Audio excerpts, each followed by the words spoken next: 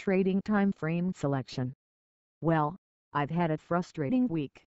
No opportunity to trade until Friday, and no opportunity to work on my website and newsletter service. Not happy? But then, that happens to us all from time to time. Life has a habit of failing to consult with us prior to messing with our plans. What happened? Well, before I was trading, I used to work as a pilot, with a specialty in aviation safety. I've maintained a link to that industry, and still do some work on a part-time basis. Usually it's not a big deal at all, and I can fit it in around my life. Sometimes though, a bit of a crisis happens safeties like that, and I've got to travel away, and well, my plans just don't matter anymore. Yeah, I know. I've got no one to blame but myself. After all, I choose to do this, and this probably has no relevance to your life. So let me get to the point. How does this story relate to the title of this article, Trading Time Frame Selection?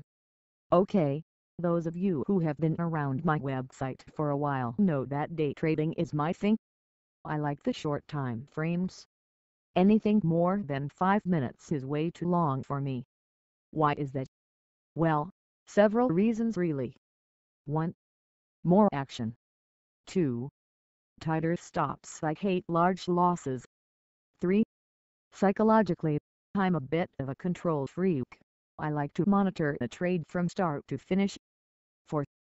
I can't sit in cash when I'm not trading, so it's no problem if I get called away and can't trade for a day or two. Really, it's all psychology.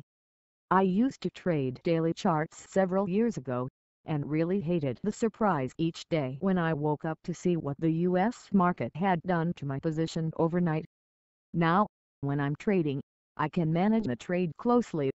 And when I'm not trading, I'm out of the markets. Simple. Day trading is just a perfect fit for my psychology. And it just happens to fit my lifestyle as well, because if I have to go away quickly, I'm not leaving open trades in the markets. For some crazy reason, about 6 weeks ago, I decided that I should look into trading daily charts again because that would give me more time to work on the trading education website and newsletter. I decided to trade options on equities, which would allow me to place defined risk trades and profit from data decay. Great plan. So I set about simulation trading for a couple of months, just to be sure it would work for me. Well, everything went fine until this week. Suddenly, I couldn't monitor my trades. I'm left in the market with an overall delta positive portfolio, and no access to a computer to adjust the trades, and the Dow drops 358 points. Not a big deal really, as it's simulation. The position had been in profit, and is only sitting on a slight loss now, so with 3 more weeks till expiry there's still a great chance to work my way out of trouble. Of course, had it been live I would have phoned my broker and closed out all positions. But here's the real lesson for me. 1. Daily charts do not match my lifestyle. 2. Daily charts do not match my psychology. And 3. Daily charts do not match my risk tolerance.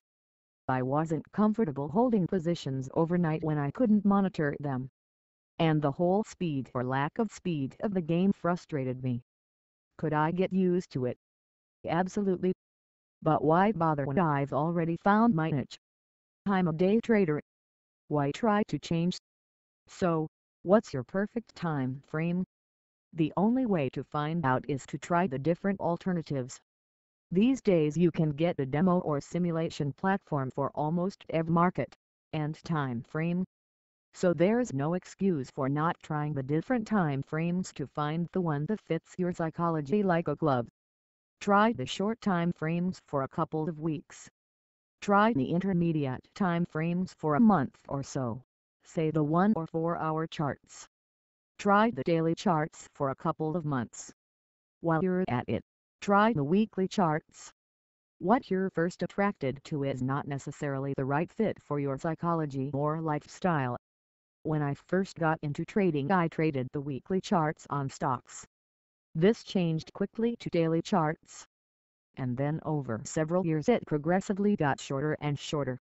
Maybe day trading would not have suited me back then, but the thing is, I never even thought to try anything else. Had I done so, I might have saved myself years of daily chart pain. So what are you waiting for? Test your time frames, and find the right one for you, the time frame that matches both your lifestyle and your trading psychology.